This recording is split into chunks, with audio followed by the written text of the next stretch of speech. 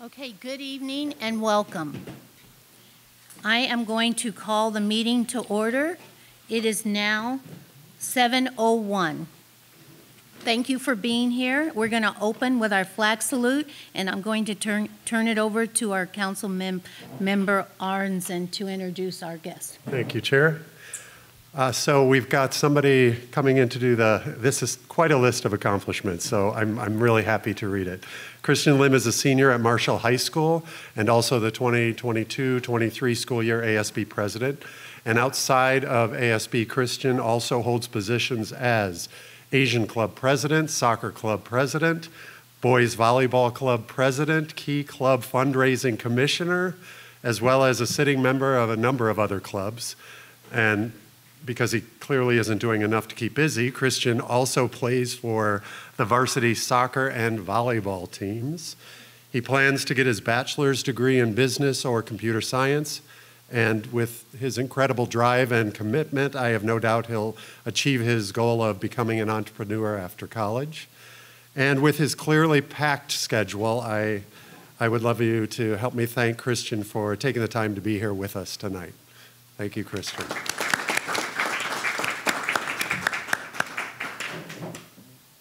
Please rise and face the flag for the Pledge of Allegiance. Place your right hand over your heart. Ready? Begin. I pledge allegiance to the flag of the United States of America and to the republic for which it stands, one nation, under God, indivisible, with liberty and justice for all. Thank you. Okay, we're going to do our roll call. Councilmember Wong. Chair. Victoria Knapp. Present. Amy Lyford. Excuse absent. Billy Malone. Present. Nick Arnzen. Present. Dorothy Wong is here. Hannah Petrie. Excused. Thank you. Dr. Sandra Thomas. Excused. Thank you. Chris O'Malley. Here. Veronica Jones. Here. Daryl Aranda. Thank you. Madeline Barber is in our minds and hearts forever. Alan J. Peck. Here. Reginald Wilkins. Here. Doug Cauliflower. Here. Sylvia Vega. Here. Thank you. Diane Markison. Excused. Thank you. We have a quorum, I think 3 4. excused, 4 excused. Thank you. Thank you. Okay, next on the agenda, we're going to approve our meeting agenda for tonight. Councilmember Knapp. Good evening, community and fellow council members. Before I approve the agenda, I just wanted to let everyone from the community know that we will get to general public comment a little further down the agenda. If you have a public comment, anything related to the agenda or not, there are public comment cards on the piano in the back. Please complete one of those and you can hand them to anybody at the end of the tables here, and then we will get to your public comment. If you leave your contact information, then your council member will know how to get back to you, as we don't respond to public comment during these meetings. The Altadena Town Council Executive Committee met on Tuesday, August 9th to set the agenda for tonight's meeting. The agenda was circulated to you fellow council members on Friday evening, August 12th. I have one change. In the interest of time, the chair and I will be yielding our time and not providing reports tonight. Are there any other changes? I have one correction. Listed as Christian Lam, it's Christian Lim, L-I-M. Okay, and I also noticed that it will be Doug Cauliflower delivering the chamber report. Is that true? Yes. Yes, okay.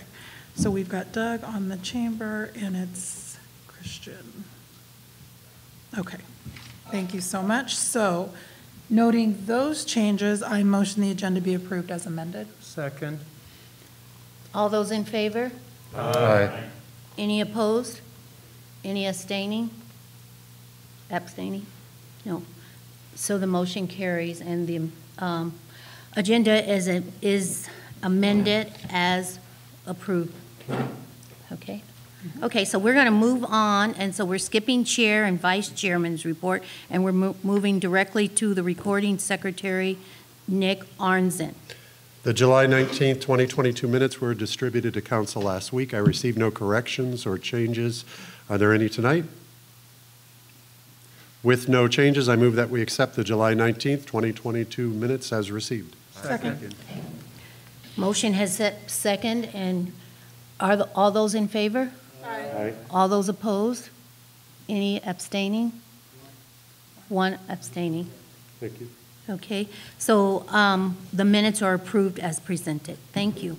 We move on to our treasurer's report because we have a whole lot of money. Go ahead, Chris. Whole lot of money. Whole lot of money. I do, if anybody wants to donate, we got a can going around. I wanted to make sure we mentioned, I apologize.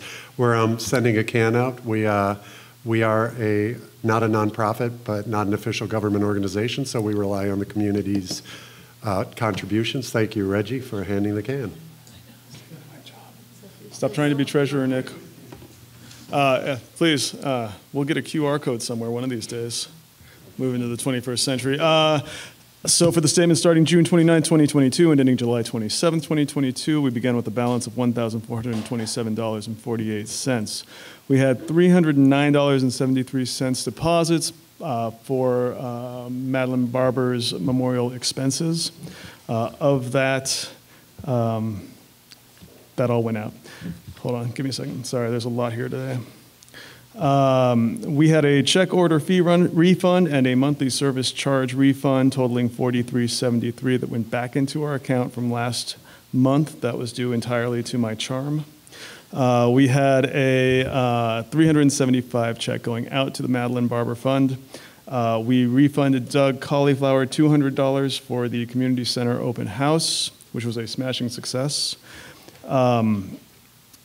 Name tags, you reimbursed me $50 for Madeline's and Hannah's, and I finally got around to reimbursing myself $158.67 for the election from last year. And so we ended with a ending balance on July 27, 2022 was $924.55. And that is my report. Thank you. Thank you, Councilmember O'Malley. Now we move on to Corresponding Secretary Dorothy Wong. Thank you, Chair Jones. So for my corresponding secretary report, I just want to remind everybody to submit any event listings you have to dorothy.wong@altadenatowncouncil.org, and I will add that to our community events list. Also, check out the Altadena Library, altadenanews.org. Reminder, our monthly farmers market Wednesdays at Lower Loma Alta Park, 4 to 7 p.m. Use the parking lots at the Upper Loma Alta Park, and the Loma Alta staging area is encouraged. And we do have 3 concerts left, concerts in the park, August 20th, August 29th, Saturdays at Farnsworth Park, and the finale on September the 10th. And then I just wanted to highlight a special notice. We did have some increase in bear activity, and we did have a bear encounter with the temperatures heating up, and that took place in the meadows recently. We did have also a wildlife living with wildlife YouTube, or a recorded meeting on Zoom, which will be on our town council website. And so there is on a resource page, you can check out Altadena Wildlife, and there are some great links that you can find on Living with Wildlife, a wildlife watch program, Keep Me Wild campaign, and different brochures. So thank you very much. We do have a couple of highlight events. The Devil's Gate Dam project will be having an open house for the southeast entrance tomorrow, and then Thursday, tomorrow from 6 to 7, and then Thursday at 7 o'clock will be a Zoom meeting to talk about that and learn about some other great events at the Altadena Town Council website. Thank you. Okay, thank you, Councilmember Wong. And I just want to say real quick, I see that Cinch is in the house, so I just want to thank you guys for showing up. And Granny, I haven't seen you in how many years now? Thank you. Thank you. Those are our supporters. So I really appreciate them being here. Okay, now here comes the exciting thing for tonight. And it's going to be my favorite part. and I get to introduce an amazing woman. She has supported me from the beginning of my time on the town council. She's a woman that knows what she believes and stands up for what's right. Judy Chu was elected to the U.S. House of Representatives in July 2009. She represents the 27th Congressional District, which includes Pasadena and our very own San Gabriel Valley, which also includes Altadena. This woman believes and has worked to make sure the civil liberties of any group are never violated. She believes protection of ideas of justice and equal protection under the law is necessary to ensure our community is a place where all people are treated equal. And can you believe that this idea is under attack right now in our own very own government? So I appreciate you, Judy. So a few of the Congresswoman's accomplishments in Congress include introducing and passing a congressional resolution of regret for the Chinese Exclusion Act of 1882. She worked with President Obama to declare our San Gabriel Mountains a national monument. She worked with the Department of Defense to address military hazing. She helped entrepreneurs all over, including in our own San Gabriel Valley, to establish 2 small business development centers right here in our area. I think one is at PCC. She helped small businesses refinance old expensive real estate loans by reviving the Small Business Administration 504 loan refinance program.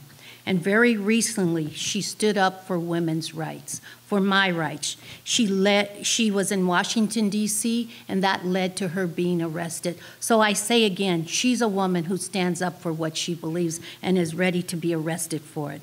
Do I need to say more, or is this person someone we can love and support? And we're proud that she's here, and it's my pleasure to introduce Congresswoman Judy Chu.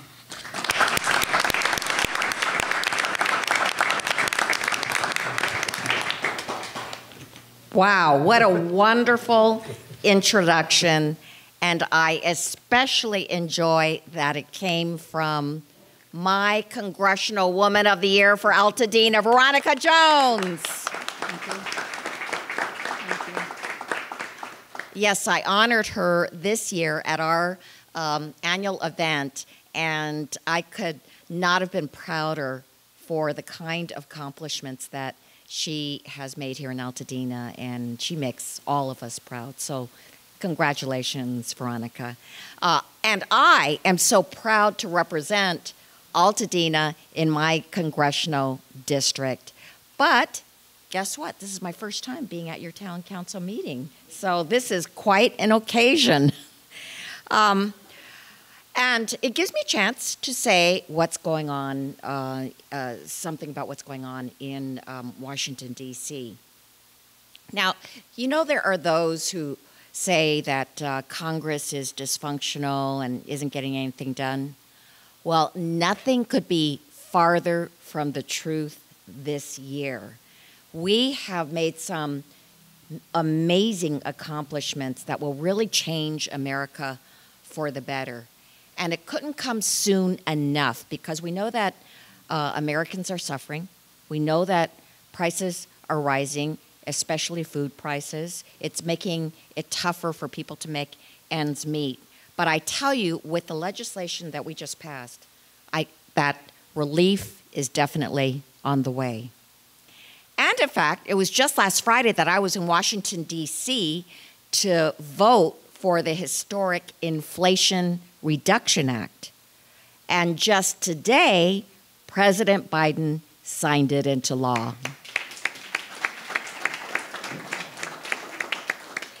And I was proud to have a little role in it, too, because I'm a member of the Ways and Means Committee, which has jurisdiction over health and tax legislation.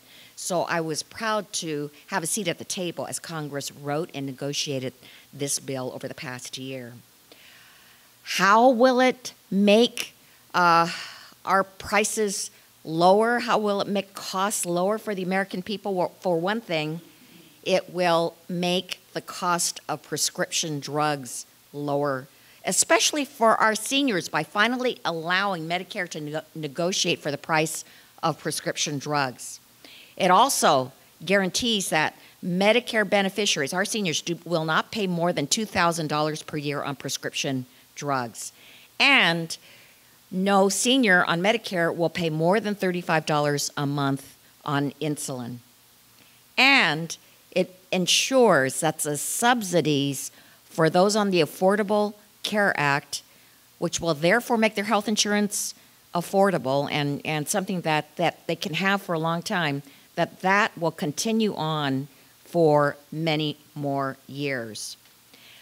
What's more, this legislation represents our nation's largest investment ever in fighting climate change and reducing greenhouse gas emissions. It will improve people's lives by expanding tax credits and commercial and consumable for both commercial and consumer renewable energy, and consumers will get relief in their pocket because it's going to give tax rebates for installing energy-efficient appliances, which of course will make their utility costs lower. And it will extend tax credits for electric and hydrogen-powered vehicles. We also provided more than $60 billion for clean energy manufacturing in the U.S. Anyway, all of this together will do something very important: reduce carbon emissions by 40% by 2030. And that will give us historic progress towards the goal of dealing with our climate crisis. What's more, it will reduce our deficit and lower inflationary pressures across our entire economy. And by establishing a minimum 15% tax on the largest corporations making over $1 billion in profits, we will create a fairer tax system. So don't let anybody tell you that this will hurt small business. Actually, this provision here will affect only 150 of the most profitable firms in the United States. And at least they will pay their fair share instead of doing what some of those corporations do, which is pay nothing in taxes. And it will, this bill will provide $80 billion to improve the Internal Revenue Service so that we don't have to wait hours upon hours on the phone to get some kind of service. So this is going to be a major step forward, and we are going to see progress just within the matter of weeks. But this comes on top of something else, because we also passed the Infrastructure Investment and Jobs Act. This historic legislation fixed a problem that we've had in this country for decades, and that is our infrastructure has been allowed to deteriorate to a ridiculous degree. And in fact, for many years, we were given a D grade by the American Society of Civil Engineers. So what this bill does, this infrastructure bill, is invest $1.2 trillion to rebuild our American infrastructure. It bolsters high-speed internet. It expands access to clean drinking water, and it advances environmental justice and invests in communities that are too often left behind. And to top it off, this legislation will create 2 million new good-paying jobs per year over the next 10 years. I was proud to vote for this because I knew that this would benefit Southern California. From our public transit systems, to our ports, to our many highways and freight rail lines, by making more federal funds available for those projects, we will be able to free up additional state and local funding for critical infrastructure projects in our region, for instance, for completing the Gold Line, which we all want to see go all the way out to Claremont and then to the Ontario Airport. And already, this law is delivering results for California. To date, $9.2 billion in infrastructure funding has already been announced for our state, including $8 billion for infrastructure, nearly $300 million to combat extreme weather and climate change effects, and over $600 million for clean water. And actually, we've already seen some progress, which is that more than 1.6 million households across California are receiving access to affordable internet as a result of this law. And then there's our third major accomplishment, the CHIPS law. Now, I have been amazed to discover how much semiconductor chips affect our lives. And everything from calculators to computers to cars. And the fact that we do not have enough domestically produced chips has resulted in our supply chain problems. This is why so many of us are having trouble getting the products that we need, and as a result, so many people are very frustrated, but it also increases inflation in this country. So what we did was to pass a CHIPS law, and what this will do is to give incentives for the manufacturing of semiconductor chips in this country. Did you know that we in the U.S. produced at one time nearly 40% of the chips in the world? Today we're down to 12. Yeah, 12%. And actually, Asia produces 80% of it. But what this means is we're totally dependent on outside foreign influences as far as our ability to produce all those products. So that's why this CHIPS law is so important. So it will create $52 billion worth of semiconductor chips, and also it will ensure that America remains a global leader in science and technology with the nation's largest 5-year investment in public research ever, and $100 million actually that we're putting into world-class research institutions. And for us, with institutions like Caltech and JPL, this is certainly going to be a huge boost. Now, Altadena is right at the foothills of the San Gabriel Mountains, and I was so very, very proud to work with President Obama to have those mountains declared a national monument, which gave it a huge boost of funds, but also of personnel to manage the area. And as a result, the graffiti and trash has been cleaned up. But our job is not yet done, and that's why I have introduced the San Gabriel Mountains, Foothills, and Rivers Act. And this is a bill to make the surrounding areas that were not covered by the monument a national recreation area. This means that we will have an item in the budget that can only increase to do projects that will improve everything leading up to the mountains. The trails, the roads. In fact, we hope to have a public transit system where you could maybe get the transit down at the base of the mountains and then go up, and therefore it would make the transportation up there much more efficient. It would expand the national monument, designated 30,000 of new and expanded wilderness, and make sure that actually not only the mountains, but the rivers that are coming out of the mountains get some resources as well. Now, I am glad to say to all of you that this bill has passed out of the House, and so we're awaiting action in the Senate, but we are very, very hopeful because it's gone as far as it ever has gone, and so hopefully this can get done. And we need to do this because of the hazards that are faced if we don't take care of that area. And I'm talking about the danger of wildfire.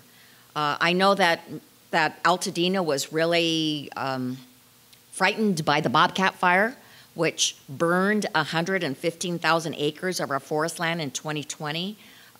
There was a very sobering reminder of the risk of fire that we face in this area. So I am pleased to say that the Congress has taken steps to mitigate these risks, and the Infrastructure and Jobs Act that I just talked about provided more than $5 billion for wildfire risk reduction and rehabilitation, and a further $5 billion to protect our critical infrastructure from natural disaster.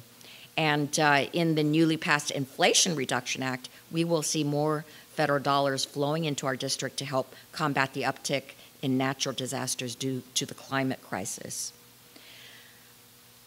And let me talk about something that we did pass on a bipartisan basis. And this was something that has not been done in 30 years, and that is a bill to deal with gun violence. This was the bipartisan gun safety bill, and the Bipartisan Safer Communities Act. After what happened in Uvalde, after what happened at Buffalo, we just had to do something. Of course, there were many of us, like I myself, feel very passionately about this issue, but we didn't have the votes to get it across the finish line. Finally, we got this bill passed, and I think that it will take us a step forward in addressing gun violence, that is the gun violence that's occurring in our society, such as with red flag laws to keep guns out of the hands of people who are a danger to themselves and others. It will close a boyfriend loophole, which allowed boyfriends to be able to retain their guns, and so it does away with that, just as it would with husbands or spouses who have guns that are a danger. And it requires young people ages 18 to 21 to undergo enhanced background checks, and includes the first ever federal law that makes gun trafficking and straw purchases distinct federal crimes. So we hope to just take it from there and keep on going until we can actually make this country safe from the proliferation of gun violence. Finally, let me say something that is very special to Altadena. A wonderful thing happened in Congress, and that is last year came the first community project funding proposal, and that is they allowed each of us Congress members to be able to gather proposals from our local communities as to projects that needed funding. And then we would submit them to our Appropriations Committee. If it passed the Appropriations Committee, then it could be passed into law. And in fact, that's what happened in my last year's proposals. But this year, guess what? Altadena did submit one of those proposals for Charles White Park. And it sounded so great to me that I decided to submit it to the Appropriations Committee, and it did pass that committee. So it is in the bill now. And what it does is provide $750,000 towards park-wide infrastructure improvements, walking paths, a pickleball court, yeah, and improvements to lighting and site furnishings. And it will also feature civic art honoring the park's namesake, Charles White, who was a renowned artist who lived in Altadena and received national recognition for chronicling the African-American experience. So we got past step one, we got it in the appropriations bill, and now we just have to make sure that this appropriations bill makes it the whole way through on the Senate side.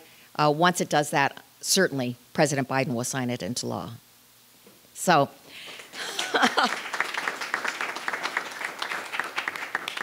so thank you. It's been a very productive year, and I invite any and all of you to partake of the services in our office. If you need help with veterans issues, with Social Security, with Medicare, or with any of these issues, please come to my office, which is in Pasadena. And I just happen to have my staff members here. I just wanted to introduce you to them. My deputy chief for the district office is here, Enrique Robles. And we have a special guest here. She's actually normally in Washington, D.C., but she is checking us out over here. So that is Sonali Desai. But I especially wanted to introduce you to my new staff member who is going to be taking care of Altadena. And that's Jubilee Byfield.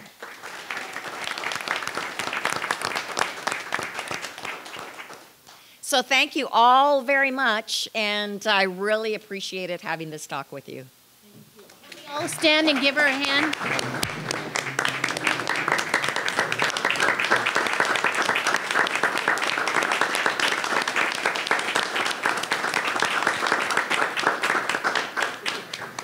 Yes, thank you. Thank you very much for honoring us tonight. It won't be the last time at all. And just like I said, I really think you're amazing, and I know that you don't forget us when you're in Washington. I really know, and I know that your staff is very helpful, so please do reach out to them. They helped me with a senior problem in my census tract, so thank you very much. That was when Jonathan helped me with that, yes. Yeah. So thank you, and thank you for being here. Thank you. Thanks. Yes. Okay, all right. Okay, so we're going to move right along here. We've been told that we have to get out of here as soon as possible and not to linger. So we're going to move on now to our Altadena Road Maintenance Update by Dominique Desma. It's Stephen Gutierrez and Yonah Halpern. Oh, I have the wrong one. Yeah. Okay, Oh, Stephen's not here. okay. Okay. Let's see who it is. Do you have a PowerPoint? Do we need to move? She has it. Okay, so we need to move. Okay. You safe.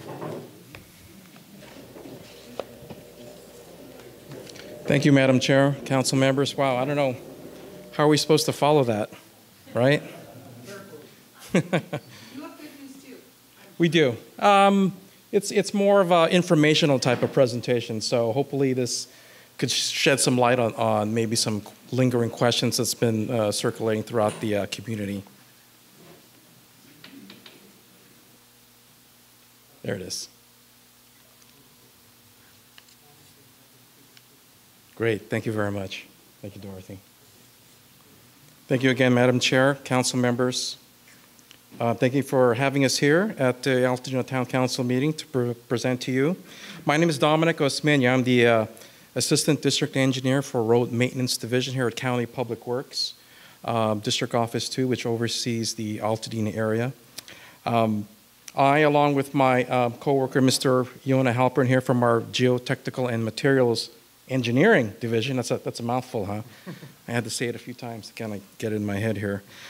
We are here to present to you an overview of the county's roadway pavement program and how projects are compiled and put together, not only just in Altadena, but just countywide. So with that, I'll transfer the expertise over to Mr. Yonah Halpern. Yonah? Thank you, Dominic. And thank you to the Town Council for this opportunity to present. It is a hard act to follow, Congressman Chu, but I will say that I believe it's aligned with some of the information that we heard from her. So she talked a little bit about the U.S. climate bill with the goal of reducing carbon emissions, and that is a strategy that we also employ at Public Works, and we'll talk a little bit about that in more detail here. And the second thing that she talked about that I believe is relevant to the program is the bipartisan infrastructure law. And so one of the things that we're working on at Public Works is submitting grants for that law. And with that, I'll get right into the presentation. So Unincorporated Los Angeles County, we maintain one of the most complex and diverse road networks in the country, with over 7,500 lane miles and 580 million square feet of pavement. For reference, that's the equivalent of over 12,000 football fields. The overall pavement condition index in the county is 65. Next slide. And 65 is considered a fair rating. Altadena specifically has 278 lane miles and 22 million square feet. Altadena represents about 4% of the network. And as you can see here, Altadena actually has a higher pavement condition index than the rest of the county at 71. So here's a screenshot of all the roads in Altadena, and the different colors represent the pavement condition index on individual streets. And this is all publicly available information. You can go to this website here, or if you Google LA County My Streets, you can pull up this website and you can actually look at the pavement condition index right in front of your house. Okay, what are our goals as a program? Our program-wide goal is to treat the right roads at the right time with the right treatments. I said that wrong. The right roads with the right treatments at the right time and in the right way. So we're going to talk a little bit about the right roads and the right treatments and the right time. The right way means we execute our construction properly. And I'm mostly going to focus on two main issues here. First, engineering, and second, sustainability. The program has a very robust and comprehensive engineering process, and so we really appreciate the opportunity of you to come here and present it to you. We want to be transparent in our process and how we operate, and so thank you again for inviting us, and let's get into it more. Okay, you heard me talk about PCI, the Pavement Condition Index. So how is that determined? We have two ways that we determine that. First is we have full-time county staff whose sole job is to drive all of the roads of LA County and take pictures of the different types of cracks. The second way we do it is we have a consultant that has a specialty vehicle with high-resolution cameras, and this vehicle we use to drive around major streets where there's more of a safety concern, and up in North County where there's longer segments of road. All of the evaluations are done on all county roads every 2 to 3 years. So that website that we showed you before, My Streets, is updated regularly, and you can expect that every single road in the county is getting a new evaluation rating every 2 or 3 years. Here's a few of the different types of cracks. I won't bore you with too many details here, but we're looking at type, severity, and extent. And so these cracks are characterized based on an ASTM standard, ASTM 6433. And as you can see here, the width of the crack is one of the indicators of severity. There's also different types of cracks. And so our pavement evaluators are experts in identifying cracks, and these are the types of things that they're looking for. Once our evaluators and the specialty vehicle go out and take pictures of all the cracks, and we come up with the severity and the different types of cracks, it all gets entered into a pavement management system. We have been told that our pavement management system at the county is one of the most powerful in the country, which is fantastic. And so you'll see here that once all of those different types of cracks are entered, the program actually calculates what the pavement condition index is for each individual street. And again, you'll see Altadena here, and you can go to the My Streets website to see what the pavement condition index is in front of your house. Okay, typical pavement performance curve. I could spend 10 minutes at least just on this one page, but I will try to be brief and just pick out a few particular items. The first thing I want to point out is that there are different treatments that are needed depending on the condition of the road. And so you'll see for reconstruction is for failed roads. When roads have highly deteriorated and there's nothing else you can do to preserve them, you need to fully reconstruct them. Versus preservation, when a street's in good condition, to maintain that good condition, we have different treatments. And so I want to point out the cost difference between reconstruction and preservation. And you'll see that reconstruction can actually be 10 times more than preservation. So the opportunity cost to do 1 mile of reconstruction can be 10 miles of preservation. So when we talk about doing the right roads with the right treatment, it's really critical that we catch these roads at the right time so that we're not falling into more expensive treatment categories. The second thing I want to point out from this slide is you'll see under the rehabilitation and reconstruction treatments, you'll see there's a conventional and sustainable methods. And so the county is very focused on sustainable treatments. And I want to point out that in addition to being environmentally sustainable and more environmentally conscious, these treatments are also more economically sustainable. So we'll talk a little bit about the reasons why that is, but you can see here that the sustainable treatments are actually cheaper than the conventional methods. All right, so we have PCI, we got these numbers. How do we go from PCIs to projects? Does someone else want to take a shot at this slide? So I'll spare you the details of this slide, but what I do want to point out is that, what I do want to mention is that we have the PCI for all the individual roads, and we've entered all of that into Road Matrix. So how do we get to projects? Once a year, we run that program, and that program optimizes for us which roads need to have projects. And so the goal of that program, the way the algorithm is written, is to catch roads before they fall into a worse condition, thus warranting a more expensive treatment. So we want to catch them at the bottom, right before they fall into another category and have to spend more money. This is just one of the decision trees in the program. There's actually a whole suite of them, and we just wanted to show it to you just so you can kind of see what's going on behind the scenes. Once we run the program, we get a list of all the individual streets that's prioritized and which street needs which treatment. So once we get to this stage, what we do is we go and we combine individual street segments into community projects, and we do that for a few reasons. The first obvious reason is economies of scale and efficiency. We're going to do one road all over the county. We're going to deal with multiple mobilizations. It's not a very efficient operation, multiple contracts, et cetera. So we want to do community projects. That's the first reason. The second reason is we want to be equitable within your neighborhood and within your community. We don't want to do your street but not your neighbor's street and get complaints from your neighbor. And similarly, we don't want to do the street next door and have you complain that your neighbor's got a new street but you didn't. So we want to be equitable within the neighborhood. And the third reason that we combine individual streets into projects is because we want the entire neighborhood to be on the same maintenance schedule. So for future projects, we want to be able to come in and continue the same process. All right, enough about engineering. Let's talk about sustainability. The county has an award-winning sustainable three-pronged approach. In the last 5 years, we've gotten probably, I would say, 8 awards. Some of them have been for individual projects, and some of them have been for the entire program.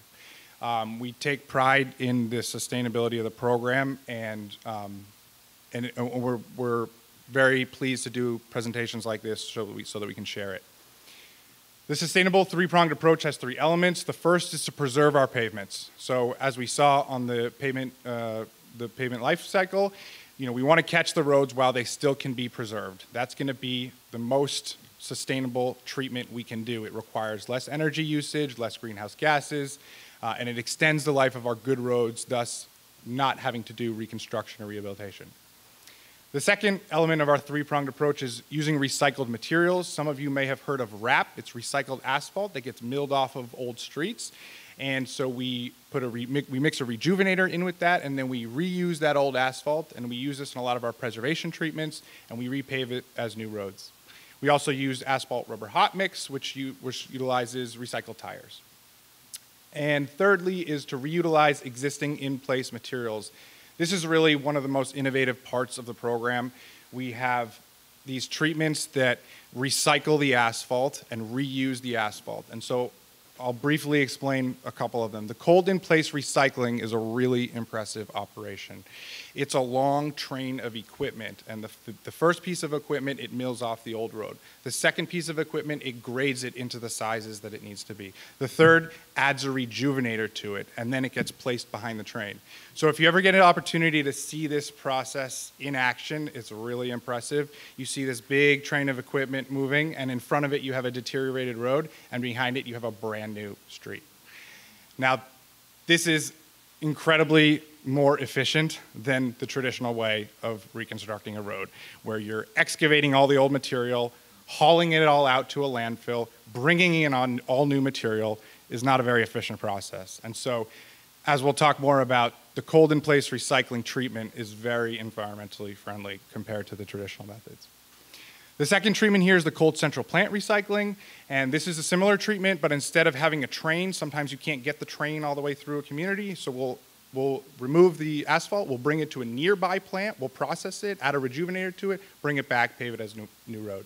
And thirdly, soil stabilization. So in some cases where the road has deteriorated so far to need a reconstruction, instead of pulling all that material out and bringing all brand new material in, we'll pulverize the in-place materials, add cement to it, and strengthen the subgrade in place, again, removing the need to get all these trucks in and out of the community, and then that provides a sound foundation for the new asphalt surface.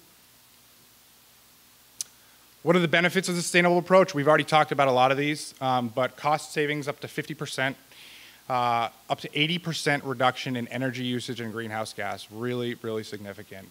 We've talked about maintaining natural resources, not having to use virgin aggregates in the roads, reducing landfill deposition. We talked about truck traffic, less working days. And actually, you can see on the bottom, that is a picture of the cold in place train actually in action.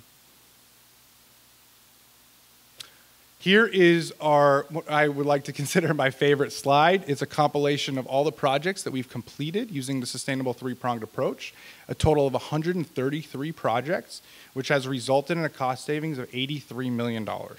And all of that money gets plugged right back into the program so we can do more roads and more projects.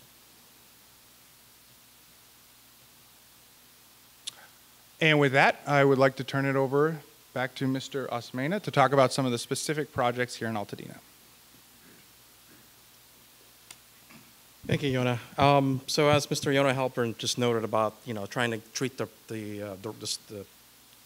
road at the right time with the right treatment.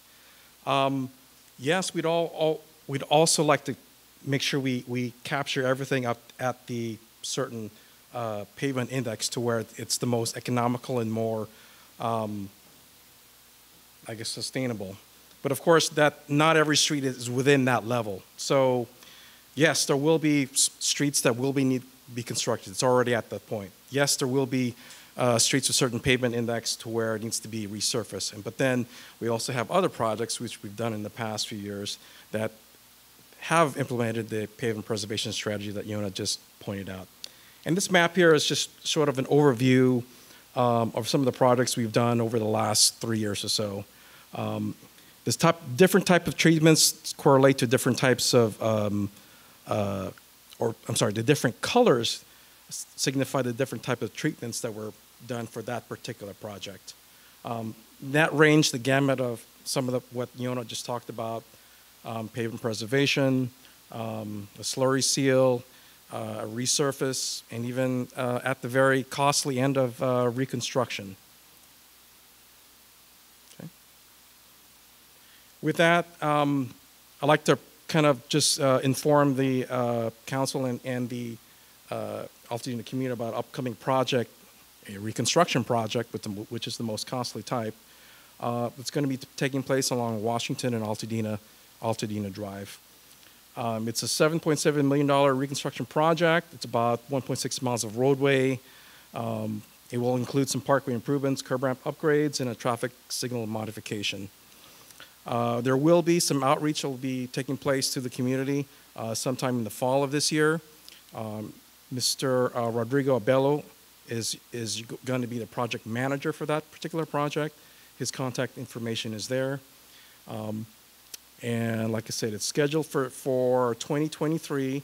I do want to also point out too, this does have a City of Pasadena participation, which we're currently working with them on a cooperative agreement for them to pay into this project also. So we've buttoned that process. We're close to getting that agreement finalized. And then we'll package the project up and get it ready for construction at the next paving season of 2023. Okay, next. And with that pretty much concludes our presentation.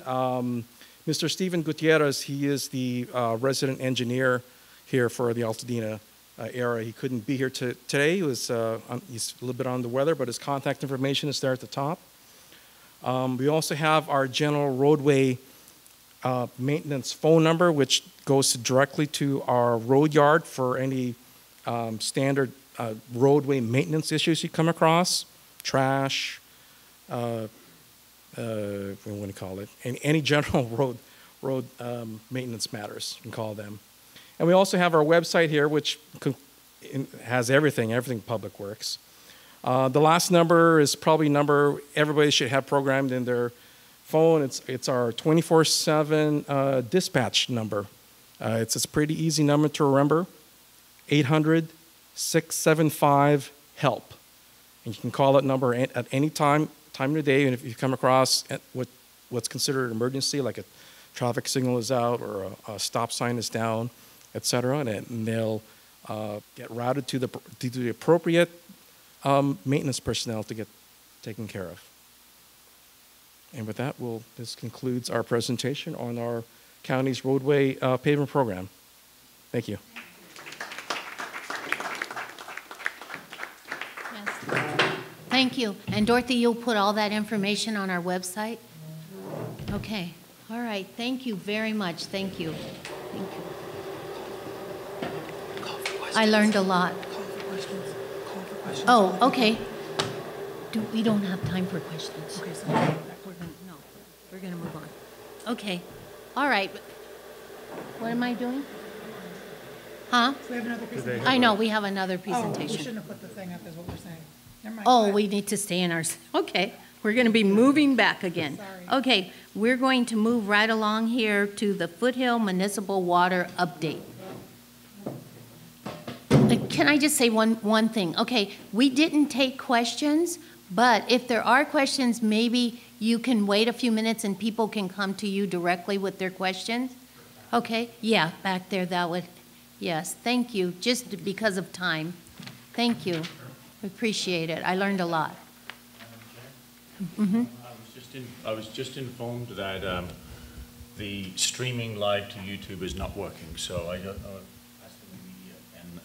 Check on that for us. Just FYI, Chris? Anyone who's watching can access it through the Altadena Town Council website.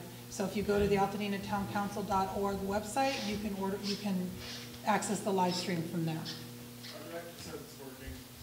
It says it's working? Okay. All right. Okay, thank you. The text I got was from someone who couldn't access it. Yeah, because we have quite a few people watching too. Okay, so now we're going to move on to our special presentations, 3.3, Foothill Municipal Water Update. Thank you. That's Nina Jazmadarian. Oh, just Michael Lee. It'll just be me. Okay, that's good. Yeah. Okay. All right. Okay, so I'll move. Great. My name is Michael. I work for Foothill Municipal Water District, and on behalf of the district, and just want to say thank you to the Altadena Town Council for having us here today and allowing us to present to the community. For this presentation, we have two topics that we're going to cover. The first one is drought conditions, and the other one is the emergency shutdown. Foothill, we've been here in the past this year to present you guys with the current drought update. This is just another update on the drought conditions. So before we get started, I just want to tell you guys a little bit about the district. So Foothill Municipal Water District, we're a wholesaler, and we were founded in 1952 when our veterans came back from World War II and there was an increase in water demands. So we have, so Foothill is a wholesaler, so we do have eight retail agencies, 8 member agencies that purchases water from us. And you can see those 8 on the map. And for Altadena, you guys are on the right-hand side. So you can see you're with, you see Lincoln there, you see Rubio, you see Kenaloa. And part of Altadena is also serviced by Pasadena Water and Power. And if you look on the right-hand side, about 46% of Altadena's retail agencies' water is from local supplies. This is from groundwater, from surface water, and the other 54 of the water comes from importers and supplies, which they buy from Foothill Municipal Water District. So groundwater level right now are low. And so just to give everybody like a brief overview of our water supplies in Southern California. As you can see, for imported supplies, we get 30% of our water from the state water project, and the other 25 comes from the Colorado River Aqueduct. So that's for imported, and then the other 45% of our source source for supplies comes from local supplies. And as I mentioned before, this can be from groundwater, it can be from desalination, conservation as well. So it makes up, so all the supplies makes up 100% of Southern California's water. And I do want to reiterate, at least to the community, that water supplies is highly reliant on precipitation, on rain.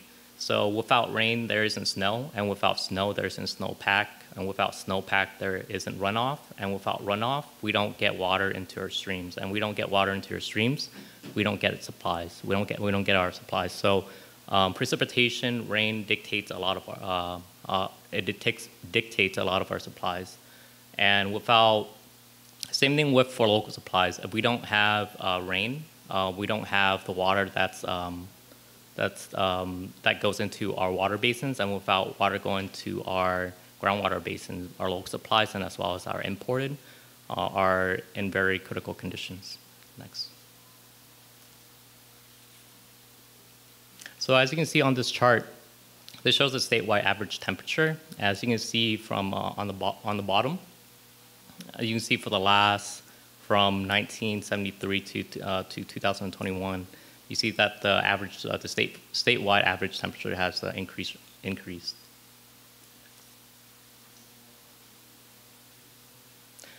And also in the water year from water year 2020 to 2022, it's currently the driest 3 consecutive years on record. So you look at, if you look at the, where it says 2020, 21, and 2022, you can see that those are the 3 years, and they're the 3 consecutive years of dry years.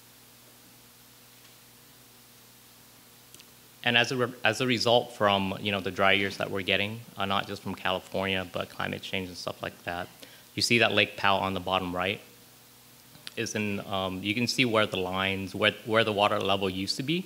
As you can see the two-tone from where the water line used to be, where the top of the rock is a little bit darker and the bottom of the rock is a lot lighter, and you can see where the current water level is. And you can also see this dramatic difference in Lake Mead and Lake Powell. So Lake Mead and Lake Powell are reservoirs for our Colorado River. And you can see from on the left-hand side, that's from 1983, and that's the current condition in 2022. And not a lot of people know, but in water uses the most power. So like for electricity and for the transport to move water from one place to another, that's how we get water from these reservoirs to California. It requires a lot of electricity. And a lot of the communities, out in Las Vegas, communities that rely on these dams to generate power, that's how they generate their power out there. And as you can see from the water level, the lower it goes, the lower it goes, and up to a certain point, if the water drops low enough, we cannot generate power. And as you know, in California right now, we have safety power shut off. So this is another like a kind of like a ripple effect from water to energy.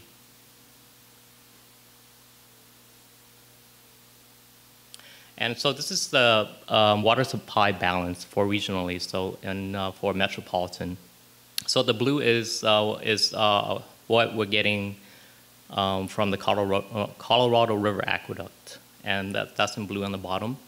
And then you see the one in green, so that's from the State Water Project and exchanges. So as you guys know, just recently this year, we only get 5%, a 5% allocation. Currently, we're still at a 5% allocation from the State Water Project, and the State Water Project makes up 30% of our importer source. And just in a couple months ago, the state declared an emergency. So with the 5% allocation, we don't have enough water to provide water service to Southern California. That's why about 6 million people in Southern California are in health and safety. And that's why you see it from after the green. That goes into the purple, that's a transfer. And then the one right above that, that's the demand management. So that's what Metropolitan is looking at when you're conserving, when you're doing all the demand management, and that's where our saving is. And the one in red is where we have insufficient funds. And that's where we're trying to close the gap by doing conservation, outreach, and all those other things as well. And this is a map that, that shows the areas in the State Water Project that are impacted.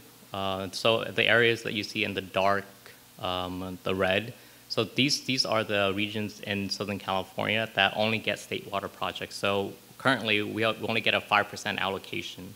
So that's not enough water, and due to the infrastructure, the pipeline that feeds the water to throughout the region, the areas that you see in red are the areas and the communities and the residents that only get state water. So that's why they're on allocation, because due to infrastructure restriction, they only can get state water, and right now they're in health and safety.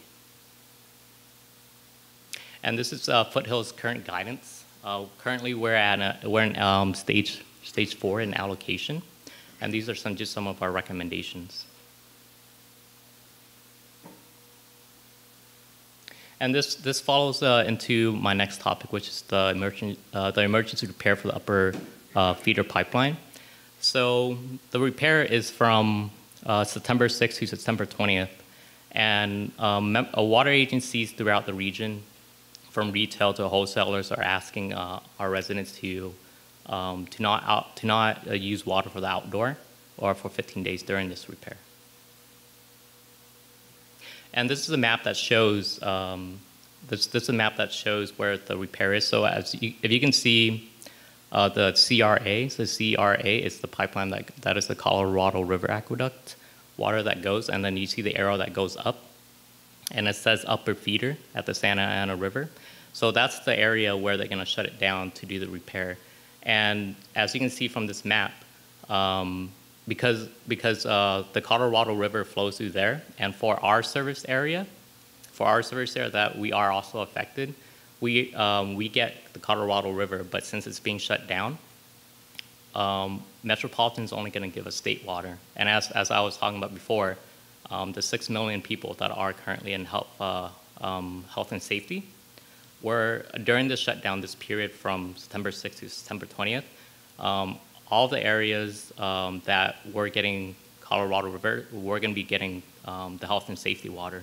So that's why Metropolitan, all the other water agencies in our local communities are asking our residents to not water their lawn during the shutdown period, because we do want to help our neighbors, not just our neighbors are the cities next to us or the county, but as a whole, within the region, as a community within Southern California, we have to try to help each other. It's not a mandatory restriction on no outdoor watering, but because of the 6 million people that are currently being affected, we don't want to use their water that they're strictly being used for health and safety. And these are just some pictures of where the repair is going to be. So it is a big pipeline. The pipeline designed to flow 750 CFS. I believe Metropolitan and you'll see in the next picture where the crack is, but they lowered the flow to, I believe it's around 500 CFS. And then you can see right there, that's where it's leaking, and that's where the repair is gonna take place from September 6th to September 20th. So Metropolitan, they need a 2-week to repair this, and during this 2-week, like I said before, water agencies in California, retail, wholesalers, are just asking our residents, our customers, just for this 2-week period, try to not water your lawn, so we can help not just ourselves, but our neighbors that are on health and safety. And just some more information about the shutdown. And yeah, so that concludes my presentation. There are websites that are available for rebates. SoCalWatersmart.com. Foothill Municipal Water District, we also offer our own rebate programs. If you have questions on rebates information, anything like that, please feel free to give me a call. My contact information is right below. Thank you. I have 2 questions. Yes. Go ahead. My first question is thank you. Is there any programs going to be in place for gray water installation for residential homes? It seems extremely wasteful that we use drinkable water in toilets. That's my first question. And my second question is, will there be a moratorium for new constructions for pools in California? So to answer your first question, I'm not sure about the second one, but I can answer the first one. So for the gray water program, it is, so right now, like Pasadena, Water and Power, they have a gray water program. And because like permitting with the county is so hard with gray water, the only way that you can actually do a gray water program if you do it through your washer. So you can, right now, without just going to the county and applying for a permit to do a bigger size one, you don't need a permit to do a gray water program through your washer. So Foothill Municipal Water District, we're also looking at Pasadena Water and Power, Pasadena Water and Power's program to do a gray water. So it's very similar. We'll provide the incentive, materials. It might be labor too, because in the past, when we look at other agencies' program and how they approach it, if how much engagement they got, a lot of the customers were deterred away from the program because of the installation process. Mm-hmm. So that's something that we're looking into as well, not just provide the material, but also provide a direct install as well. So we're gonna have, that's something that we've been looking into for the last year, and we're probably gonna have a program in place maybe in the next month or two. So if you do wanna visit or just email me in a month or two about the gray water program, we'll have something in place for you. And that's it has been a common rebate question that I've been getting. So we are interested, and if there is a demand, we would definitely look into it. For the second question, I don't have an answer for that. Maybe Nina might have an answer you said it was for pools? For new construction for pools. New construction for pools. To put a moratorium on new construction for pools. I mean, that just, after seeing your slides, seems like such a waste. Yeah, I think for certain things like that, for like even not just for pools, for new constructions. I don't know if you guys heard about like accessory dwelling units with the state, because we're building in California. We have a housing shortage, but we don't have a phasing mechanism, to also account for the additional cost or for the additional supply of water. So that's something we need to talk to legislators and stuff like that to see what makes sense, because we do have a housing shortage. We do want to fix that, but we also have to look at the other factors that are involved in that process, because we can build all we want, but we don't have the infrastructure and the resources to put those things in place at the right time. Then it won't work. So yeah, so it is a question, and pool is one of them. So let me. I'm Nina Jazmadarian. I'm Foothill's general manager. Let me answer the question about the pool. We don't have the authority to do that locally. That's something that would be statewide. But there have been studies that have been done that pools actually use less water than lawns if they're covered. So, there's that as well that needs to be worked out, because some people are going to, but I would cover my pool and I would be using less water. So we need to think about that. But the best thing to do is actually replace turf with drought-tolerant plants. That would be the ideal thing for residents to do. And it would help save water, and you'd actually, if you go with California native, you'd then be getting the butterflies and wildlife that are native to California that would help the environment significantly. Thank you. Any additional questions? Thank you. Thank you. Thank you.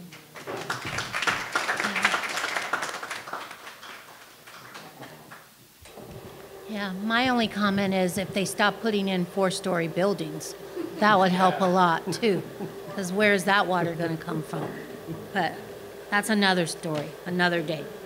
Okay, we're going to move on right along here to public safety reports.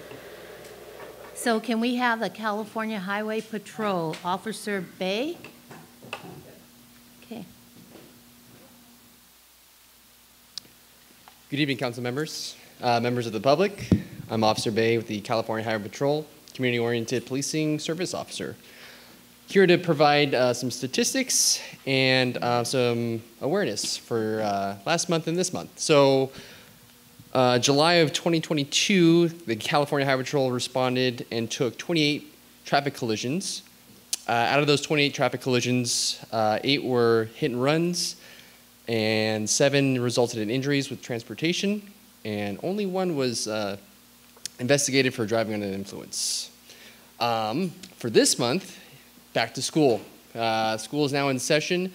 I am the community officer, so I am kind of responsible for patrolling our streets and making sure that parents are and drivers, motorists are obeying the rules of the road.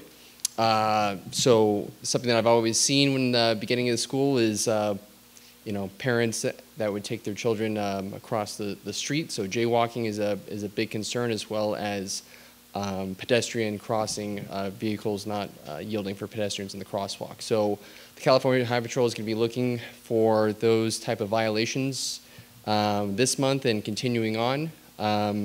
So if there's any community complaints, please funnel them through our office, number of 626-296-8100. With that being said, we do have a maximum enforcement period for Labor Day coming up. So that means that there's going to be more officers on the road, as well as a commercial enforcement day sometime this week. So you'll see a lot of us targeting commercial drivers that are either out of the lane or speeding on our freeways. With that being said, we do have a radar trailer deployment on Loma Alta Drive, so that's going to be helping enforce some speed over there, and we're trying to get another radar trailer on Calaveras Street in between Marengo and I believe Fair Oaks. And I just want to say that the California Highway Patrol is hiring, so we're trying to get 1,000 new officers. So if anyone is interested in helping your freeways and your community, please contact the Highway Patrol. Are there any questions? Questions? I know. My head and my mouth don't line up. But, okay, that concludes my report. Thank you. I do want to make the comment that I did contact Captain Moulton. Okay. Yeah, regarding Edward Bronstein. Okay. Yeah, and because we've been getting inquiries about what the status of that case is. Understood. And he told us it was still under investigation. Right. So yes. yeah, so maybe next month if you could come and bring us some information. Definitely. That yeah, would be good. Yeah, I'll have Captain Moulton kind of follow up with our division. Okay, or he can come himself. That would be good. Definitely. Great, thank you. Thank you. Appreciate you. Thank you very much. Thank you. Okay, moving on to Altadena Sheriff Station, Captain Jabari Williams. I think, is this your first time in front of the mic here in this building? Second. Okay, second, okay. Now you made me nervous. Nah, forget it. How's everybody doing? Thanks for having me here. So I'll just start off real fast with quick stats. Crime overall is down, except we're slightly up in our crimes against persons. Now, I don't know if I talked about it last time, but we had an increase in sexual assaults, but they were all but one. It was like 5 of them, but all but one were people meeting up online, and one thing led to another. Of course, they're still being investigated, and it is one person's word against the other, but every single one that comes in that's reported has to be investigated. So just be careful about the meeting up online situations. Recently, we had an increase in vehicle thefts along the hiking trails. We kind of pinpoint people are hiking earlier times because of the heat. So we pinpoint the times between 7 and 1. That's the peak hours that it's happening. So we're trying to do more enforcement around that time. So just be aware, it's still a big increase, like 70-something% increase in vehicle thefts on the hiking trails.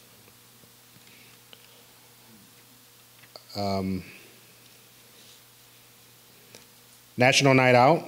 We had our National Night Out a couple of weeks ago, and I I understand it was very nice. I wasn't there, I was out of town at the time, but people, my staff kept me informed. So we'd like to thank all that came out, thank the town council for supporting us. It was, from what I understand, a very nice event. Last week, third Wednesday, we had a catalytic converter etching event. And this was the most successful one we've had since we've been doing them. We did 105 cars in a 5-hour period. And I believe our biggest one since then may have been close to 90, but we were going all day. We have somebody that's very passionate, Detective Lohman, and he's devised an innovative way using equipment and ramps to where we can speed up the process, and it worked out great. So we're trying to put together a bigger program, including agencies around the area, Pasadena, Sierra Madre, and any else that wants to be involved. We get a big place, maybe like the Rose Bowl. We're trying to figure something out, and we have a big catalytic converter event. Now we want to have not just etching, but we have Pasadena, Toyota of Pasadena, who will put cages on the catalytic converters to keep people from stealing them. So we hope to have them out to maybe they can put that cage on at the same time. It will be a cost for that. The etching is free. The cage, I'm not sure what the cost is about a couple $100, but we hope to have something big like that. If not, maybe something small at the station. We're trying to figure that out. The cage is a better way of securing people from stealing that catalytic converter. Cages average about $300. I just bought one. Oh, you just got one, huh? Yeah. Yeah. Long wait? No. Okay. Ordered online. No, just curious. Tomorrow, we have a basketball game set up at Sycamores. It's going to be the deputies or the staff at the station against the young kids. So you guys can take bets on who's going to win. It's just one of the little events we want to do to be engaged with the community, so we're looking forward to that. It's going to be tomorrow from 5 to 8, and I guess right afterwards or during that time, I think we're going to do a barbecue also. So, last thing I want to talk about, we have new personnel at the station, particularly supervisors. We have 2 new sergeants and 2 new lieutenants. Now, if you guys know Lieutenant Mark Skaggs, he's moved on to Industry Station. He didn't do it willingly. He didn't want to go, but he was kind of ordered to. It's actually a pretty good move for him, so we're happy for him, and we're going to miss him. But at the same time, we lost 1 lieutenant, and they gave me 2, so it's a pretty good trade. So the 2 that we have in, Lieutenant Dion Batee and Lieutenant Andrea Bradley, I wanted to have them here today, but they couldn't make it. So next time or sometime soon, I hope to be introducing them to the town council. You guys may have met them at some of the events we've been having since. Other than that, if there's any questions. Oh, Daryl. So knowing that we are opening school and we just had the CHP here, I live across the street from an elementary school, and when I have to leave to work and it's about the time that all the parents are dropping them off, I've got a vast majority of parents are double parking in both directions and just opening their doors and having the kids run across the street. And that happens completely around the school. Even on Woodbury, they double park. They also will stop in the crosswalk and have the kid just pop out and run. And they park blocking the the street. So whose jurisdiction would that be? I mean, I know he spoke, but you're the sheriff's, and I'm right here at Jackson Elementary. Right. And it's a serious problem. Even when I'm driving along at 10 miles, 15 miles an hour, I've got the kids. I'm going to say it's going to be both our responsibility. Okay. However, if you see something and you want it done, well, if you make a call to the station, we'll certainly come out. Well, it would be nice if you could kind of wander through once a week or so, maybe once every week and a half. Sure. Because the parents, a great deal of them, once they drop off their kids, they're on their phones, driving, reading. what's on their phones up above their steering wheel. And I watched a lady near about just kick her kids out of the car and then near about run over 2 other kids in her seat and while driving her SUV. So I think just having a presence coming through occasionally would get people to clean up their act. Okay, yeah, I believe this was an issue. It was brought up a while back, and we put together a little task force, and we'll certainly do that again. Yeah. And we'll get with CHP. They've always been supportive. Especially at the beginning of the year. They have a vast area to cover. Yes. And we're just right down the street, so maybe you call us, we'll work something out. Yeah, I just think it'd be nice, semi-regular or enough that the parents would notice that they'll pay attention. And we can also contact the principal at the school. I've done that before, and she talks to the parents about that. So yeah. Well, I know they do that regularly. It's just all right. Yeah. Thank you. Okay. Thank you, Captain. Captain, one quick question. Oh, is there a barbecue coming up? A tri-tip barbecue coming up? I'm so glad you brought Yes. August 27th, there is a tri-tip barbecue fundraiser at Grocery Outlet Market. I don't have the flyer. It's been a year and I since can't the think last of one, the yeah. hours, but I'll certainly get it out to you. But that is August 27th at Grocery Outlet. We did it a few months ago. It was a good success, good food, and so everybody's welcome to come. It's a tri-tip sandwich for about $10 a piece. What's the money for? It's for the station support fund, station fund. We don't have a regular influx of money coming in, so if we want to buy little things like Petty cash. yeah, little things around the station, we have to raise money for it. Things like etching for the catalytic converters, posters, things of that nature. Okay. All right. Thank you. Thank you. And if you haven't met Granny, maybe you want to meet Granny. Granny, you guys haven't met Granny. Granny's great. Yeah, she's great. Okay, we're going to move on to Marie Grycan, our LA County Fire. So good to see you. I know. It's not Zoom. It is nice to see all the faces. Okay, the statistics for the month of July. We responded to 329 incidents in Altadena. 272 of those were for medical calls, and of those we transported 196 patients.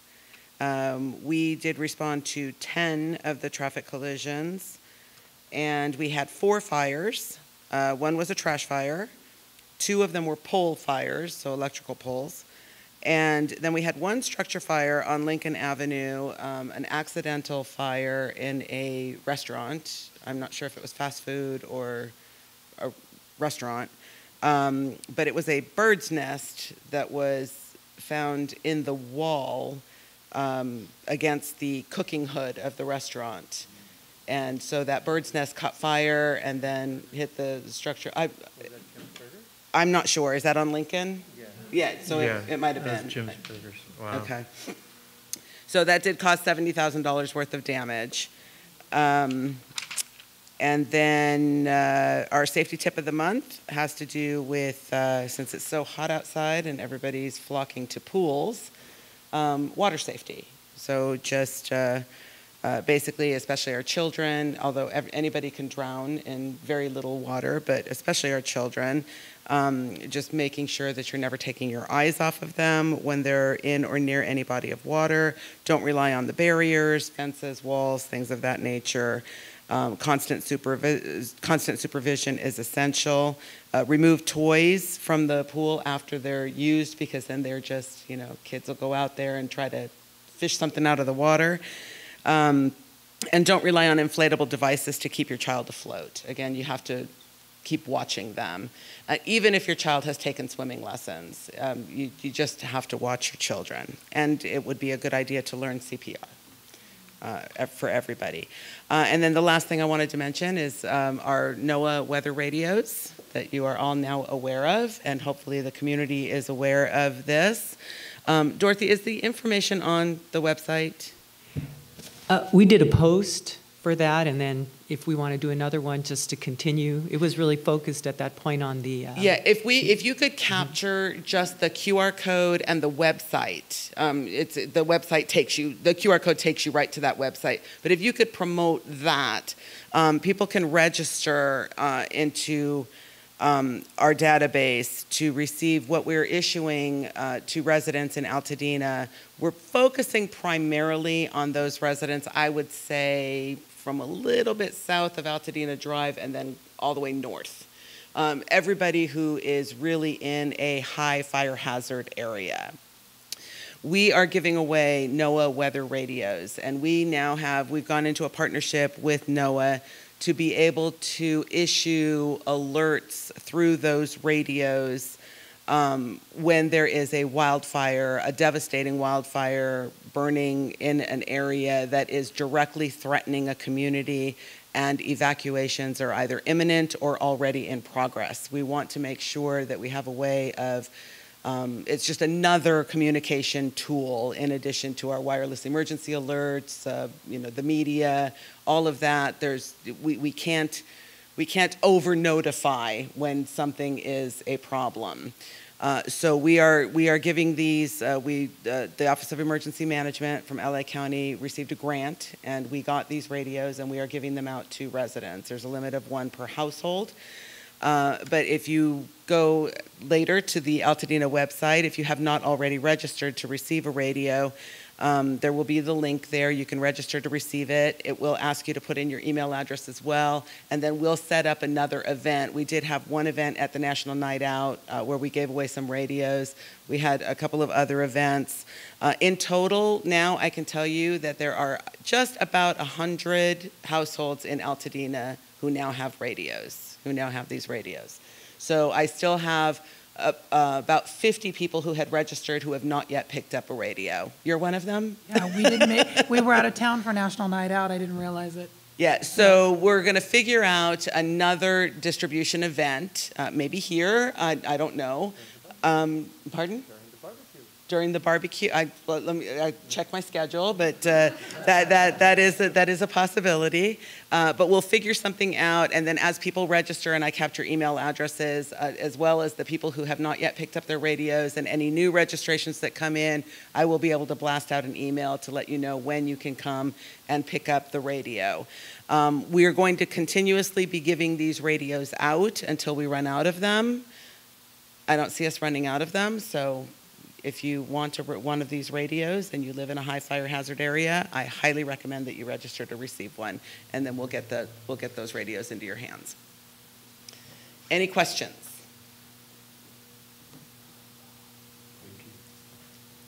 I just want to comment that they were very well received. Yes. So I think just some proactive work there, we can get it out.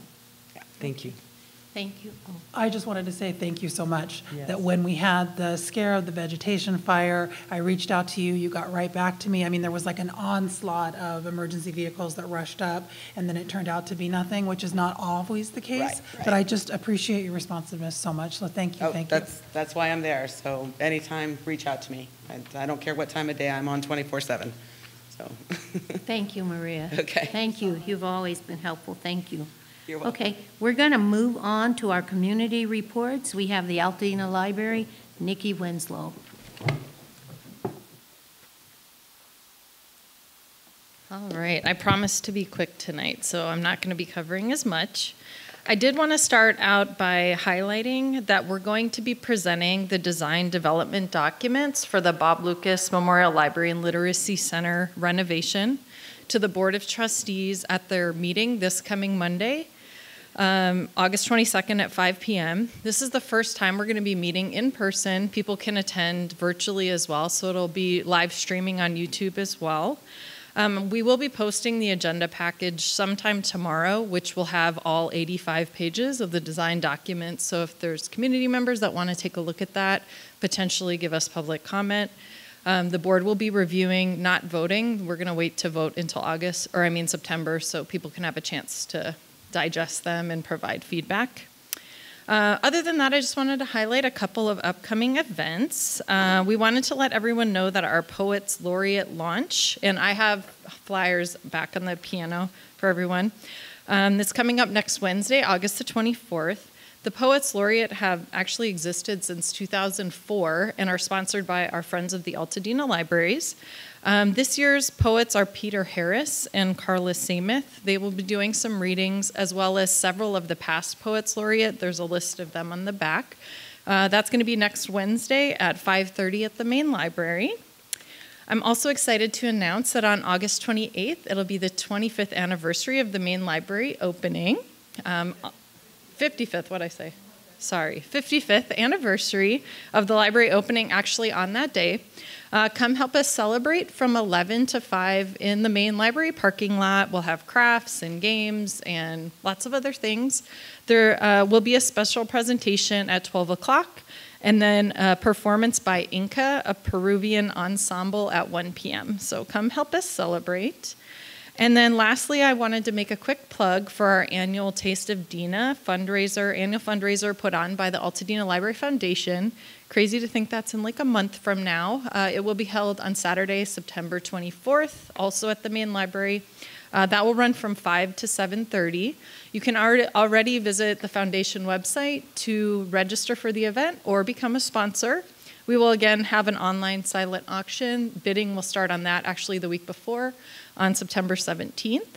So hopefully I'll see all of you there. And I kept it short. Thank you. You did. Okay. We'll have our PowerPoint next month. Okay, we're going to move on to the Chamber of Commerce, and we're going to have Doug Cauliflower. Good evening, everybody. Couple things, just briefly, the Chamber spearheaded a wonderful event on July 22nd with the dedication to the mural on the side of Grocery Outlet. I think everybody was familiar with, and most, I know, of the council were certainly there at the event. It was a wonderful event to unveil that, or officially unveil that mural, along with acknowledging Sandra and Jose's first year as the operators of Grocery Outlet. So if you weren't there, you missed a great time. Couple other, we have 2 events coming up in October. We'll have a mixer at Outward Bound Adventures on October 13th from 5 to 7 p.m. And then on October 19th from 8 a.m. till 10 a.m. at the Altadena Town and Country Club, we will be having a State of the State Power Breakfast with Assembly Member Chris Holden in the House. So, and then lastly for the Chamber, it is that time of year where we look at people that are interested in serving the community and perhaps interested in serving as a director on our Chamber board. You can reach out to our Chamber office, email office at altadenachamber.org. We can, if you have some questions, we'll get back to you and answer those questions. And if you are interested, we'll shoot you an application. And that's all I have to report, unless anybody has any questions. Okay. Now you want me to just check, do I have to change hats? Yeah, change hats, and now you Okay. become ACAB. I become ACAB. God, well, that's a wonderful transformation. So, and following the event on the 26th, the ACAB sponsored a wonderful open house here in this building, mainly to commemorate the new exhibit in our lobby that has been named Herbert. If you haven't seen it, I really encourage you to stop out and view it. It's a wonderful exhibit. And secondly, we just wanted to reach out to the community and let them know about this wonderful facility, and if they're not familiar with it, to come out and visit. We had a wonderful turnout, a lot of people. It was very, very successful, and we're really talking about doing a repeat next year and hopefully make it an annual event. So. And then ACAB had a board meeting last Tuesday, just to, as the building is now opening, just to get back in the routine of meeting. We've been on a hiatus for a couple of years due to COVID, and so just trying to get our feet back on the ground and start back in the routine of working with the county and overseeing this facility and making sure things are taken care of the way they should be. We also elected new officers, and Gene Phillips is our new president. Jamie Bisner is our vice president. And somehow I drew the short straw and will be secretary. And then in closing, I just wanted to acknowledge and thank Veronica Jones for, I don't know how many years you served as president of ACAB, but she did a great job, and so we thank you for that. Thank you. Thank you. And that is all I have for ACAB, unless somebody has a question. Okay. Altadena Community Center Advisory Board. Good question. Yeah. Okay, thank you. Thank you. Okay, we're going to move on to our community reports. And first we have Councilmember Wong with Safe Streets.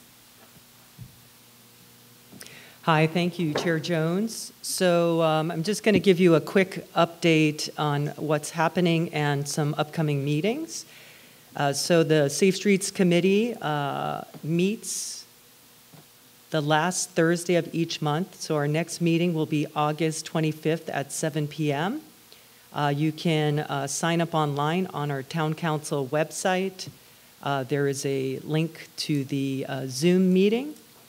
We're working right now. At that meeting, we're going to have a report from California Walks, who has been helping us learn how to do community walk audits. And those have been a really great way to get the community to kind of understand their traffic safety issues and concerns, and then put it in a story mapping program that then can line up with traffic collision data. So we did our first walk around from unincorporated Coffee up past Avison and Odyssey schools, also addressing access and safety around our schools, and then up to Loma Alta Park. So we're going to get that report back. And again, learning about Street Story tool will also be important. So I urge everybody to kind of get involved. It's, so many people are concerned about traffic safety in our community, and it's just a great way to learn and understand those tools.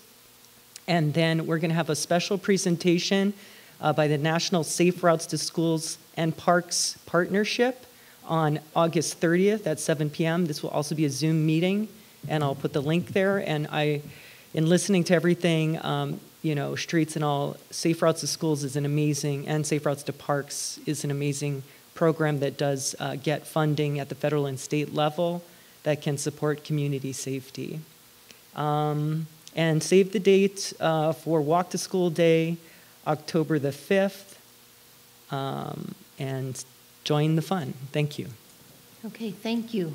Thank you for that report. Now we have our election report, which is going to be very, very important. Councilmember Vega. The passing of our friend and colleague Madeline Barber leaves an empty council seat in Census Tract 4611.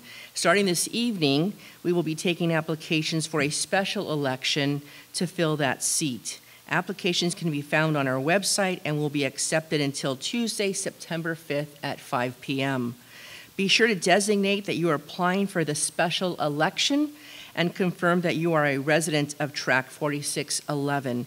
You can find a map of the census tract on our website. Tract 4611 borders roughly Woodbury North to Mariposa and Fair Oaks over to Lake.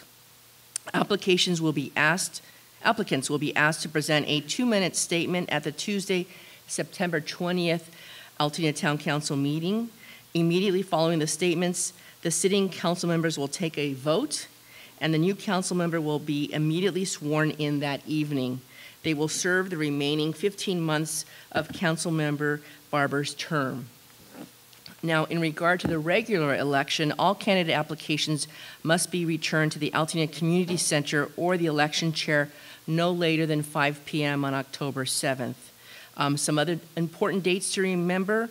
The candidate's presentation will be at the Altadena Town Council meeting on Tuesday, October 18th. The NBBA candidate forum date is still to be determined. Voting dates will be November 8th and November 12th, and the new member swearing in will be Tuesday, December 20th. If you'd like to join the election committee, I'd love to have you. Please either call me or email me. My information is on the Altadena Town Council website. Thank you. And there's 8 seats up for re-election. So there's a lot of room for people to get involved and to become part of this great town council. Okay, we're going to move on to our general public comment. And we do have 3 comment cards. Hold on one. Oh, okay, yes. We also have some that were submitted online, so maybe we can do those last and hear the public ones Okay. first. How many do we have from online? Maybe 6. Oh, we have 6. Yeah. Okay. Okay. All right, we need to move on. Okay, is Serena still here? Please come up.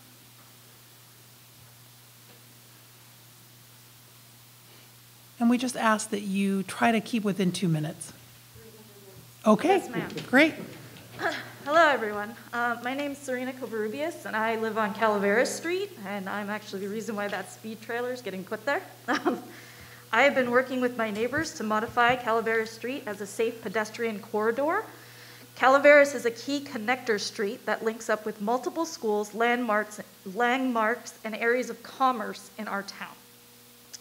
Our journey started just before the pandemic with multiple car and pedestrian accidents, driver-to-neighbor confrontations, as well as pet fatalities. After personally witnessing several of those events, I began the process of mobilizing my fellow neighbors. Our city as a whole has been woefully underfunded. When it comes to things like sidewalks, mixed-use lanes for bikes, joggers, horses, as well as the overall safety and easy access for the elderly, children, and the disabled. I'm the disabled, thanks. We want to change that, but we want to be robustly funded. Through discussions and participation with the Town Council's Street Safety Committee, we have been able to participate in multiple programs supported by the California Office of Traffic Safety. Representative Wong actually cited one of those, the Berkeley Safe Street routes. This committee has allowed us to be an active voice in our wants and needs as a street. The county needs to hear and commit to the plans coming out of that community. The city of Altadena belongs to its community, and its streets need to be inclusive of all of its people, old, young, disabled, as well as able-bodied. It's not right now. I mean, we've got sidewalks that are not ADA compliant. We've got sidewalks only on one side of the street. It's a big deal. And I know that Representative Chu supports the infrastructure bill, but in order to realize the dreams like the one that that bill hopes to achieve, we will not be able to do so without significant changes to our streets and our green spaces. Change cannot come at a more urgent time in history, as with what's going on with climate change, and we ask the Town Council to back and support us on our journey for a safer and healthy Altadena for all of our community. Thank you very much. Thank you. Thank you. Okay, our second public comment is from Janet Quigley. Janet, are you still here? Please come up. Dorothy's going to read it. Great. Okay. Dorothy's going to read it. What? Okay, thanks. Okay. So that's You Janet. sent me email? I've got it. Oh, Nick has it. It probably is in the roll. I will maybe move on to another one and I'll find it.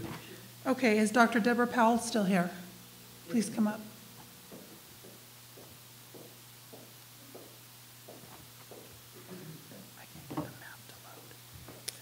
Madam Chair, other council members, thank you for the opportunity. I'm Dr. Deborah Powell. I'm the site director for Avison Global Leadership Academy, located on the corner of Lincoln and Altadena.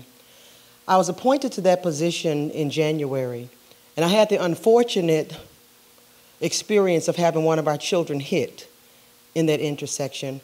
Several of them almost hit in that intersection. And I was talking with our executive director, Mr. Ian McPhee, and we were saying, we have to do something about this. And then in speaking with some of our parents, it was like, this is just not going to work. So we're thinking, okay, let's get together and let's see what we can do. And then I meet Representative Dorothy Wong, who was already 10 steps ahead of us. working on the safe streets and routes to the schools and the parks. And I'm thinking, what a wonderful representative. I want to publicly thank you, Ms. Wong, for your dedication and what you do for the safety of our children and our motorists, be it on a bicycle or a car. And I just want to say that the work cannot be done by herself. So I know that you all are with her, for us. And I don't know how often you're told thank you, but I just stepped forward tonight to say thank you for all that you do to help keep us safe. And we just appreciate what you are doing here in our community. Thank you all so very much. Oh, wow. Thank you. Thank you. Thank you. No, we don't hear it often. We hear mostly complaints. But thank you, thank you. Yes, that made my night. Thank you. Dorothy, Okay. if it's all right, I'll go ahead with this. This is from Janet. To my fellow residents, on my property, I have a very large Italian stone pine situated on the south side. It provides shade for over 40% of my property in the summer months. For years, I have struggled to work with SCE to follow their own stated best practices and only trim this tree during the winter, which is appropriate for all conifers. They send me regular notices or send people to my gate throughout the year asking to trim the tree at inappropriate times. For the health of the tree already struggling under the stressful conditions of record-breaking heat waves and drought, I insist that they schedule their work in the winter. Every fall, I call them numerous times to get on their schedule for November, December, January, or February. My calls are not returned, even those left for individuals leaving notices at my gate. After ignoring my request, SCE has now notified me by registered mail that they will be trimming the tree this coming Friday when 98 degrees is forecast. With fresh asphalt applied to the street, some days ago, the ambient temperature will easily exceed 105 degrees. I'm hoping other community members will join me in familiarizing themselves with the appropriate protocols for various species of trees on their property that affect power lines. The short version is that conifers, evergreens should be only trimmed in the winter, and oaks should only be trimmed in the summer. Most other species will easily tolerate fall pruning. Spring pruning, as common as it is, should be avoided generally. I hope Altadena will hold SCE accountable for the commitment they made to us in this very room a few years back. At that meeting, they committed to respect our important canopy and to adhere to their own guidelines for the benefit of our environment. It was a hollow promise. Thank you. Thank you, and I have a name of a person we can send that directly to. So we will get on that first thing in the morning. And Billy's already. Oh, Billy. I already forwarded that to Mr. Ford. There's And another Mr. person. Ford also responded to it as well, but Okay. I just received that response just before the meeting. Okay. And it's also, there was an email to them, several people at SCE. So I guess I should make sure that you know who that is because Okay. I'm flooding them. Okay, we'll be right on it. Okay, all right, thank you for that. Thank you. And I learned something new. I don't need to trim my oak in the winter, just only in the summer. Okay, perfect. There are no more comments on your side? Is it me now? It's you. Okay, let's roll. So our public comments. Dear council members and the Altadena community, California Clean Air Day is coming up the 5th of October. There's a couple of things that you can do to get ready for Altadena's Clean Air Week, October 3rd through 8th. What is Clean Air Day? When it comes to air pollution, we can all do our part. Whether you're an individual, business, government agency, or nonprofit, there are things we all can do to improve air quality and protect public health. In the state with some of the worst air pollution in the U.S., it is imperative that we do that. California Clean Air Day is built on the idea that the shared experiences unite people into action to improve our community health. By joining together on a unified week or day, action we take can create habits to clear the air for all members of California's diverse and Altadena's diverse communities. So there are a few things you can do. First, check the California Clean Air Day pledge at cleanairday.org.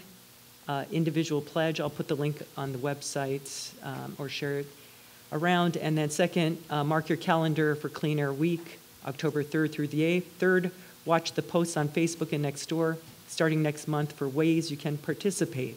Looking forward to seeing you in October for Altadena Clean Air Week, and that's from Joy Walters of Cha-Cha. The next comment is from a Meadows resident. I have been a Meadows resident since 1970 and have always understood that I lived under the domain of our local wildlife.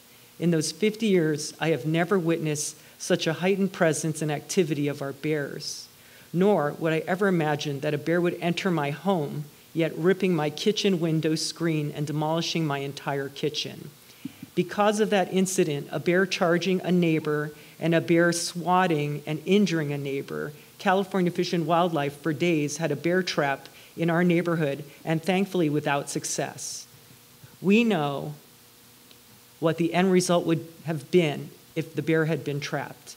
Something needs to be done to prevent the bears from feeling at ease to make our neighborhood their vacation homes.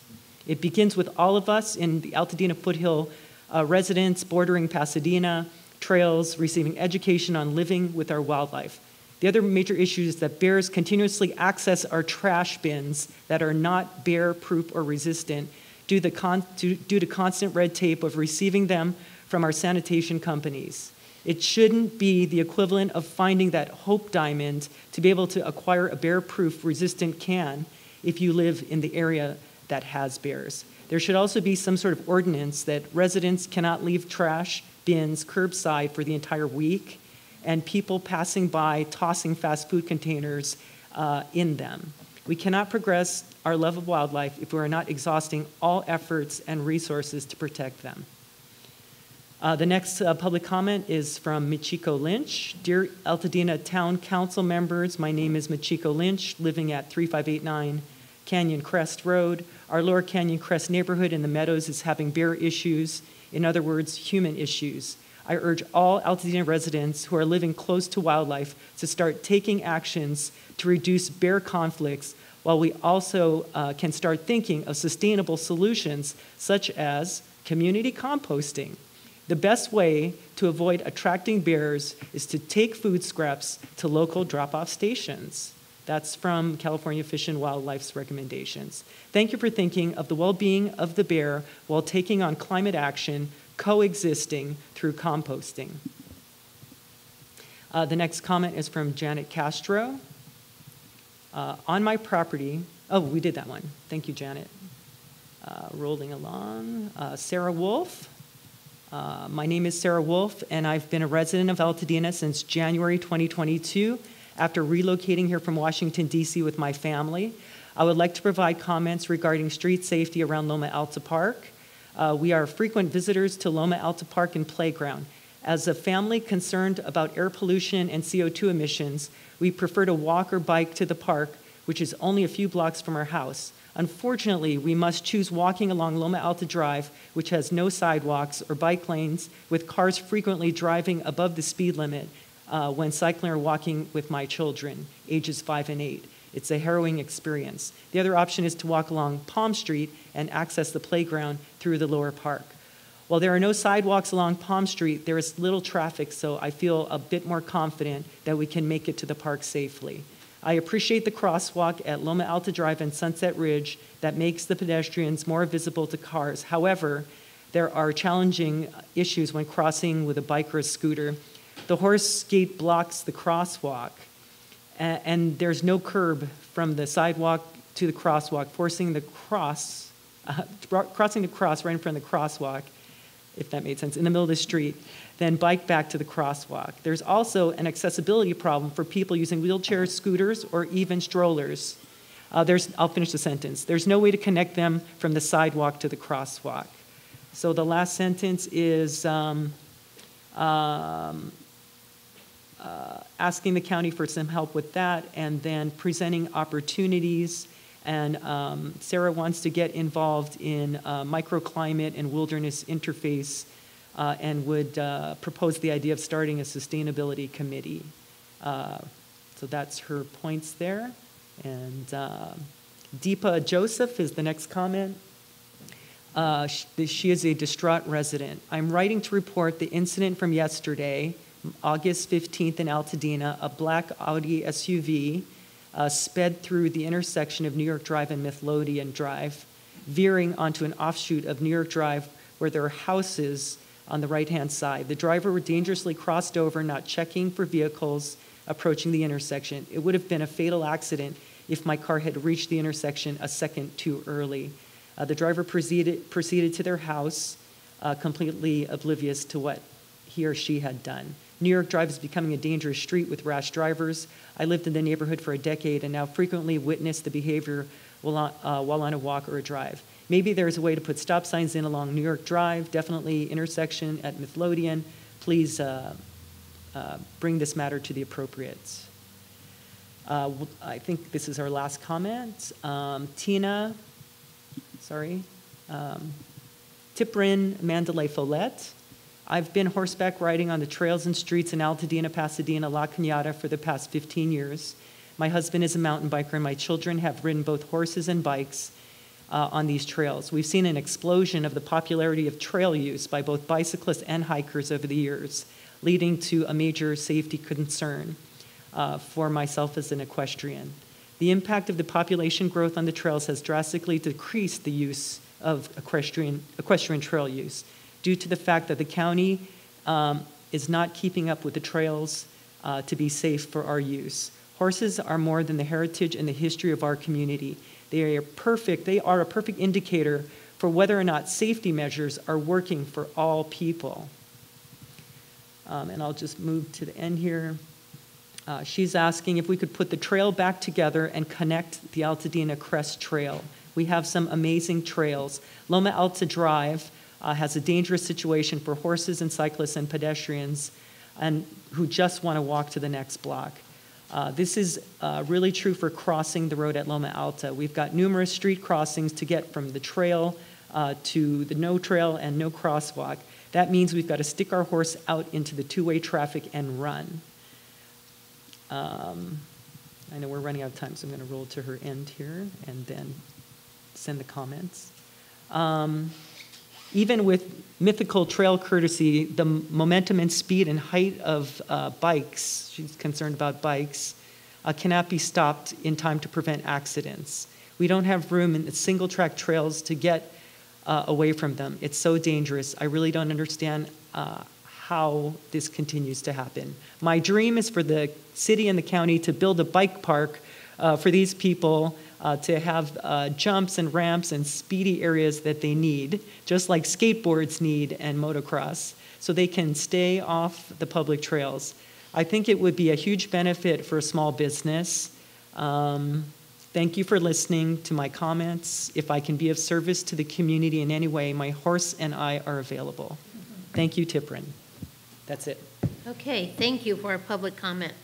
And you can forward those so we can get them to the appropriate people. Okay, thank you, and thank you to everybody here. I think we've covered everything, and now I just need a motion. Move to we adjourn. All those in favor, don't say it too loud. All those opposed, thank you. Thank you. It is 9 o'clock. Okay, can I ask for help?